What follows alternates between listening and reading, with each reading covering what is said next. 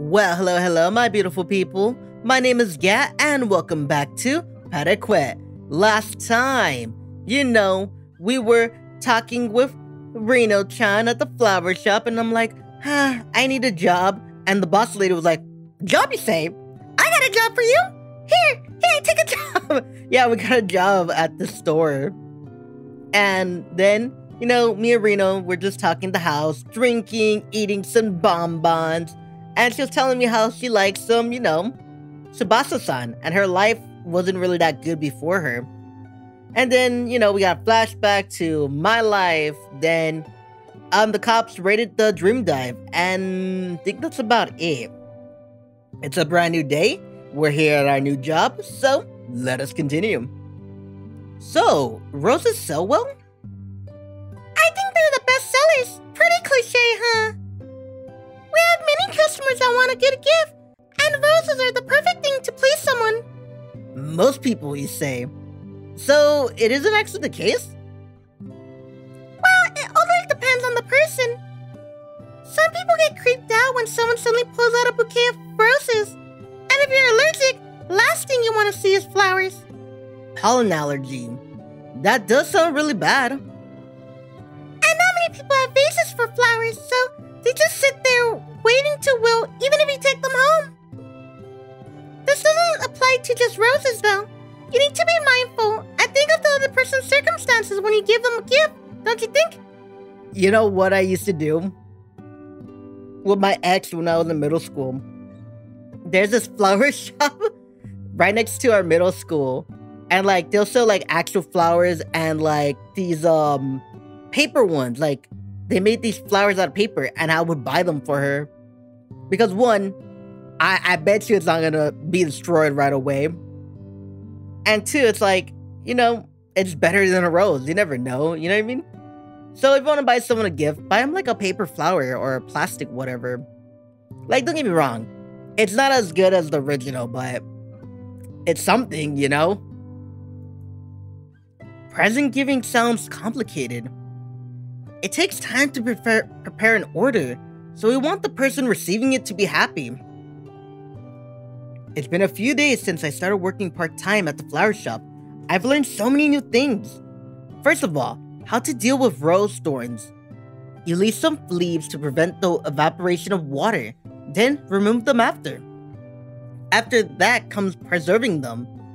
You need to cut the stem at a slanted angle, then soak them in water for several hours, and then cut the stem again before using it for decorating.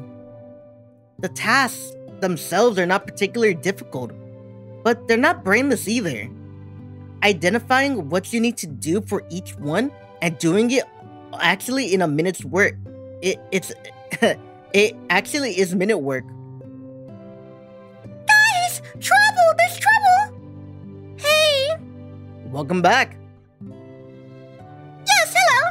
There's trouble! There's police! Is this store doing anything illegal? It's like a front. They're selling cocaine in the basement. Beats me. If it is, I'm sure as hell not seeing any of the money. I'm not gonna dock your pay. I'm gonna dock your pay if you keep that up. It's not us. It's a Dream Dive. There's police in there. Oh, the place where they make girls look like celebrities? Yeah, them. If there's police snooping in there, they have to have actually done something. I just knew that place was up to no good. That was fast. Perhaps a little too fast. It's only been a few days since I testified to them. I thought they'd spend more time gathering solid evidence. Maybe there's something bigger than just them just ripping people off. Maybe they have their eyes on them for longer than I thought. Oh, a customer! Welcome! I'm not gonna mention, the police no more. They must have their reasons, but I didn't expect the police to move so fast. If I had to start snooping around that place, I might have been put on a police watch list. Hindsight is 20/20, but it looks like keeping my distance was the right choice. I had better focus on work. I won't bother trying to figure out what forced the police hand. There's no reason for me to know, and it doesn't concern me. Okay, that was fast. I should have literally just finished the last episode.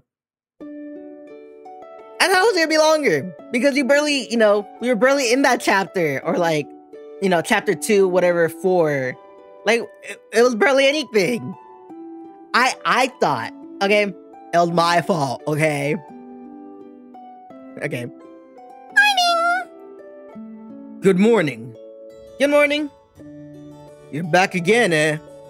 Sorry for taking up space day after day. Order something and I won't complain. Han, he needs a better voice.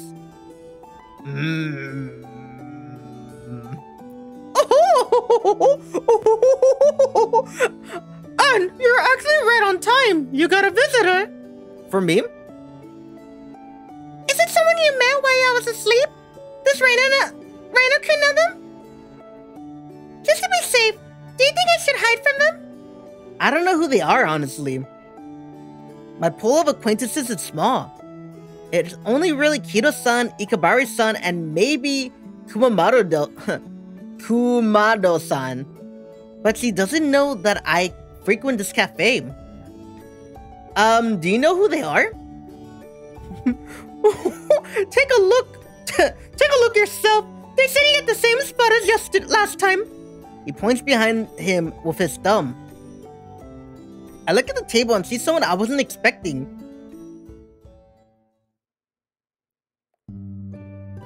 I got a request for you. As I sit down, Aku-san bows his head. I don't understand. Sorry for the unannounced visit. That's fine. So anyway, did something happen? I heard rumors about the police showing up at the dream dive yesterday. What? Really? Did something go wrong? Well... It's difficult to explain. Were our suspicions off? I'll swallow my pride and be honest with you, kid. We searched the dream dive last night. And we were able to confirm that the customers who were asking for sodas were being given hard liquor. So we were correct. Kind of. What do you mean? Analyzing the BMI system takes a lot of time. We're looking into the evidence, but it's a really rare system. On top of that, our staff is studying up on all this. It's only natural that it'll take them time to figure out something like cutting-edge BMI systems. We're aware that requesting assistance from outside elements is not the norm, but this situation is a little beyond our scope right now. That's why we're requesting your assistance. You want me? If you're involved in BMI development, couldn't you analyze what we got? Well, I probably could. I have the necessary knowledge on top of all the experience I acquired at Ibuki. I understand your situation, but I'm not a law enforcer. We're not gonna go off on just whatever you say, so don't worry. We just, want some kind of a guidelines is all. Guideline? So let's just say they pass alcohol to their clients, making them think it was soda. Assuming that's correct, we can't just wait for the analysis to corroborate that. But if we don't find quite what we're expecting, we need to gather evidence accordingly. What I want is the basis to make that decision. I see. I'm not asking for your evidence or testimony. Think of it as cooperating with the police, but cooperating with me. In that case, I might be able to help. If there's anything I can do, I want to help. Also... What is it? It's nothing. I can help Kido-san as well. Alright, I'll cooperate. We really appreciate it. Really? You're a lifesaver. But I have one request. Can't she be with me? Huh? Me? It'll be good for me to have some help. Plus, can you help? Please, can you help?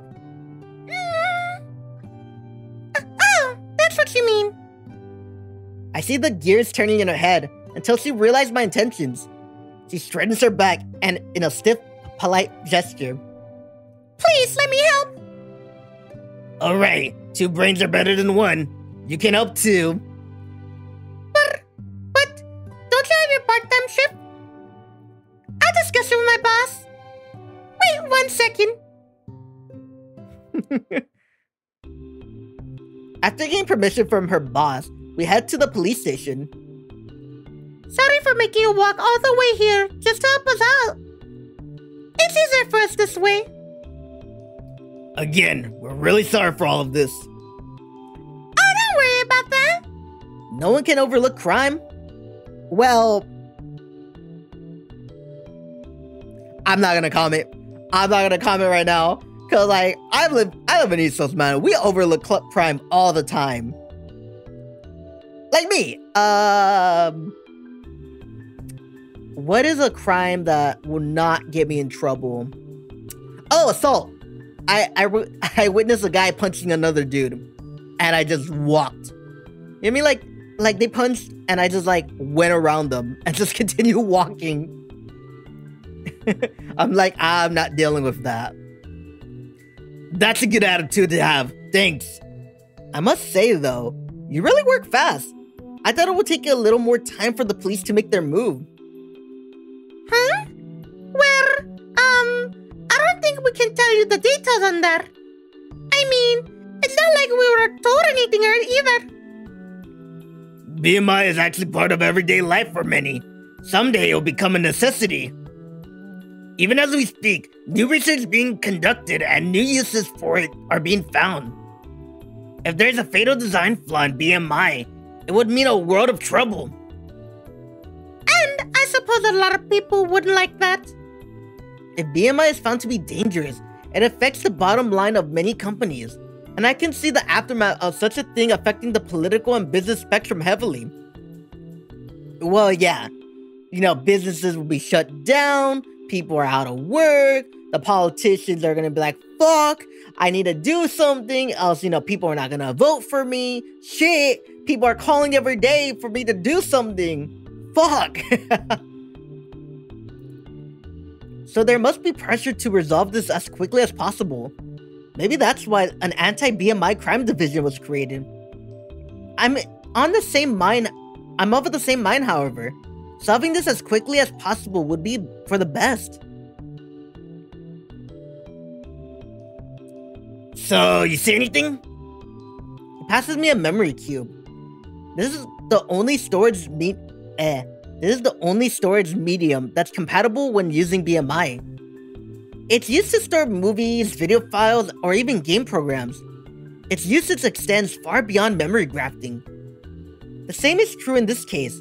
There's data that controls the signal to be sent through BMI stored in here. I can roughly grasp the nature of the system. I didn't build it, so I can't understand how it works completely at a glance. But after a thorough examination, I understand. It doesn't seem like some kind of new technology that will revolutionize our understanding of BMI after all. I think it's as we predicted. What do you think? Yeah, it looks like they're replacing the perception of their staff with virtual avatars. And about the alcohol thing. As far as I can see, the only thing they seem to be tampering with is a visual to reflect people as avatars.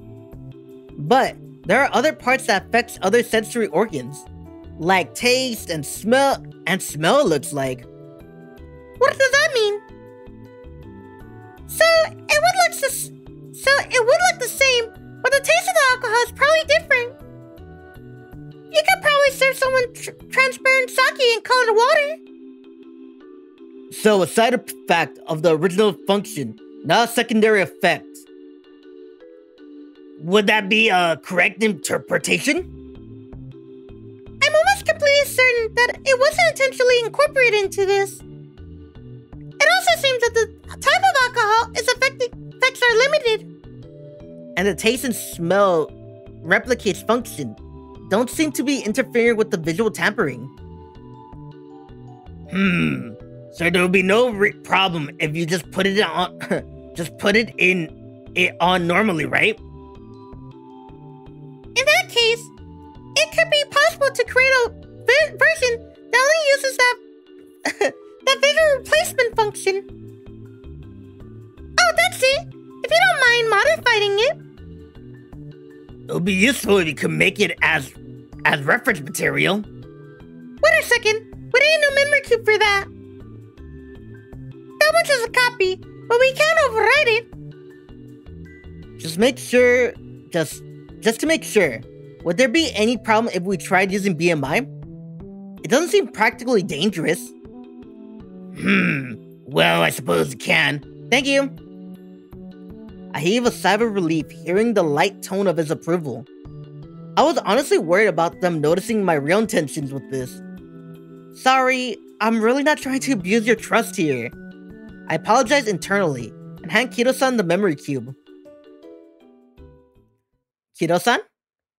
Okay. She puts it around her neck and lets the data flow in. She instantly she freezes in place. I see all those zeros and ones in her eyes. 00110011. She doesn't seem to be deep in thought. It's as her brain froze and her eyes are staring into space. If they really use her research, she should be able to regain some memories. To my absolute surprise, a smile touched her lips, followed by a light chuckle. Kido-san, you okay? Oh yeah, I'm fine.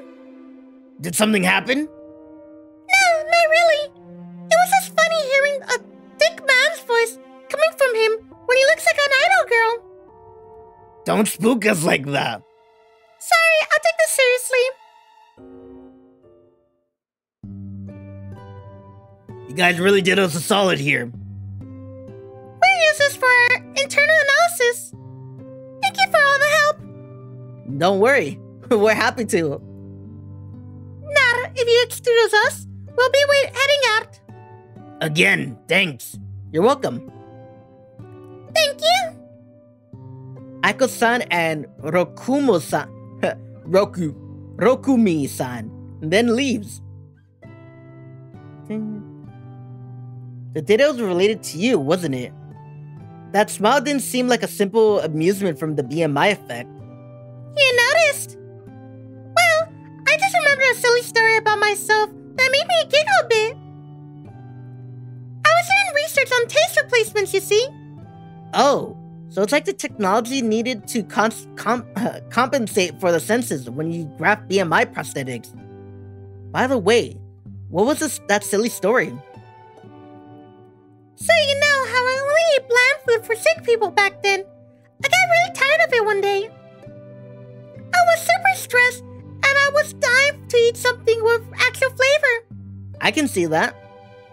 And it's especially amazing since you actually accomplished your goal. I guess I'll take that as praise. I'll take that the praise. Sorry.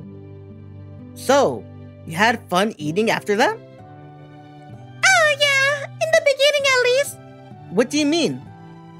The more I experience different flavors, the stronger my desire for real food got. I wanted to eat the real thing, real taste cut with my tongue, but doing that would just worsen my condition. Is it messed up that, like, I would still eat it? Well, then again, like, I experienced real food. It wasn't like her where she ate nothing but bland and like, if only I could, right? Like, with me, like, I actually had real food. So, like, if someone told me right now, like, you can only eat bland food, I'll be like, you know what? For the first time, I'm gonna use my right as an American and refuse you, eat real food, and die. For freedom, for America. for America. Seriously, man, I'm sorry. Like, you're not gonna have me eat bland food. It needs some flavor, else we're gonna throw some hands. All that stress and all that worrying. And then I died anyway. So much for that. The death jokes really aren't funny, just so you know. Such a tough crowd. Anyway, this kind of thing comes in handy when taking medicine and stuff. That seems like a good use for it. If only the business trying to use it. If only the business trying to use it though, thought of it the same way. Yeah, it's a shame. Dude, you know what I just thought? Imagine, instead of alcohol, right? A BMI, but like a maid cafe. They could really make shitty food, but alter the taste of it. You get what I mean? Like, the food is crap, but to you, you can't taste it. It will be a good experience than, like, you know, getting someone drunk. I don't know. I express my agreement.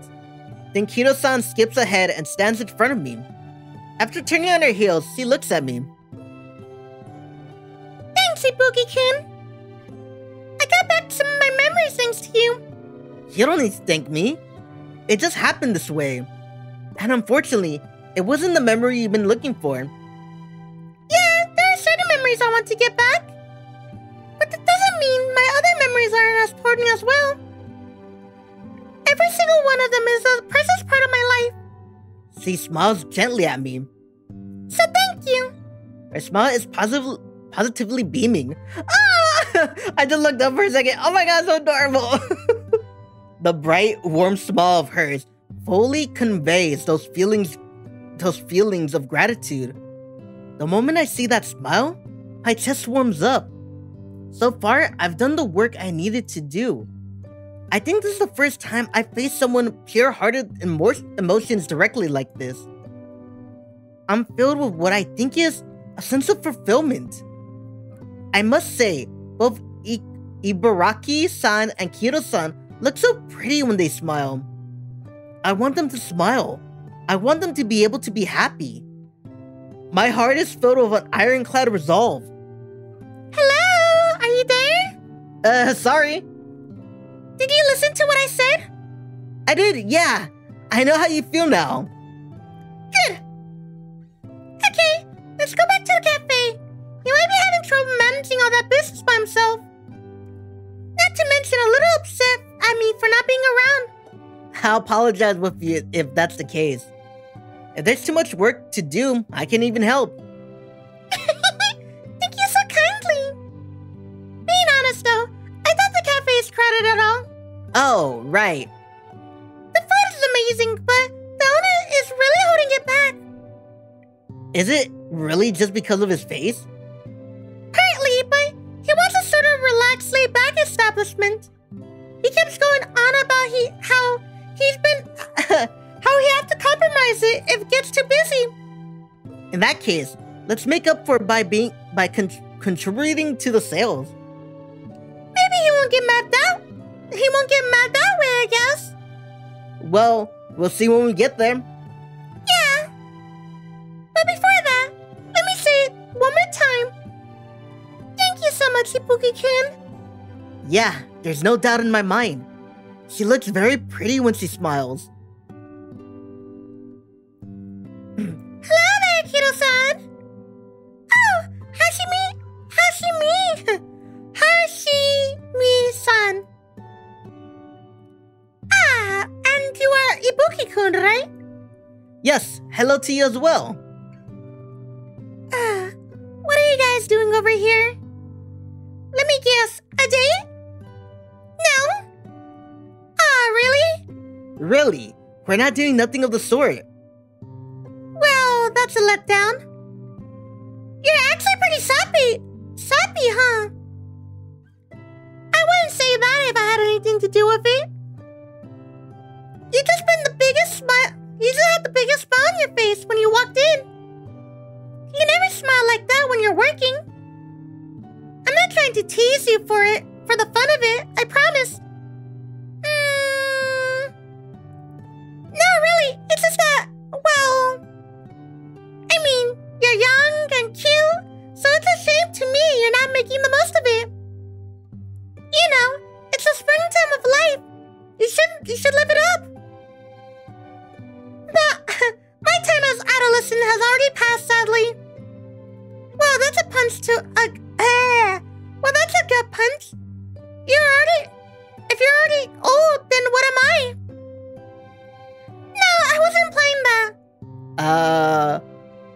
If she was talking to me alone, I can imagine what she'd say.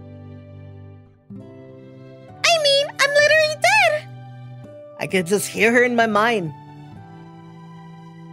Are you going back to your workshop? That's the plan, but I could go for a cup of coffee before I before going back home. Mind if I join you too? Go right ahead. We sit next to each other at the counter and have tea together. Hashihime-san is thoroughly enjoying her coffee. Nothing hits like the coffee you make, boss. You can handle the bitterness? Oh, do you not like coffee, Ibuki-kun? I tried it once, but it was too bitter for me. When a good person brews with good beans, you can taste something other than the bitterness. But it's still there, though. I figured. It's fine. We all have the things that we don't like. No need to force yourself. Good. No need to force yourself, okay? So if your friend doesn't like anything, don't force them. Don't do it. Don't do it. Man, I'm having flashbacks. Like, I didn't like something, my friends are like, come on, try it. Try hot Cheetos. Like, I was the only Hispanic kid who didn't like hot Cheetos. Like, Takis are okay, but like, hot Cheetos, I don't like hot Cheetos at all. And they would not let it down. They won't. I just don't like it. I don't know what it is. I just don't like it. Don't judge me. You're probably getting in the comments like, oh, you don't like hot Cheetos? Oh my God. It's like, shut up. Shut up. I don't want to hear it at all. You never know what life has in store for you. Don't waste it doing things you don't want to. Her tone is bright, but she doesn't seem to be joking. Sorry, I'm getting a bit philosophical now, aren't I? Oh, that's fine. It just caught me off guard. But I do really believe it's important to have fun while we can. If you know you're down in the dumps, and you don't try doing anything to lift yourself up, you'll just keep sinking, right? I was like that after I had my accident. What pulled me out of that hole were the people around me. Seeing everyone around me smile and living was what saved me. Seeing their faces lifted me and made me feel like life was worth living, I suppose. I know what you mean. I felt something similar to that watching Kido-san smile. I feel like Kido-san's mastering her emotions though. It's kind of sad. So I'm really hoping she can smile with all of her heart someday. It'll be a sight to see. I just know it. Yeah, so do I. I want to see that beautiful smile again. Homeboy's feeling love. He's getting the love bug. I keep drinking my tea, ruminating on Hashihime-san's words. Parquet.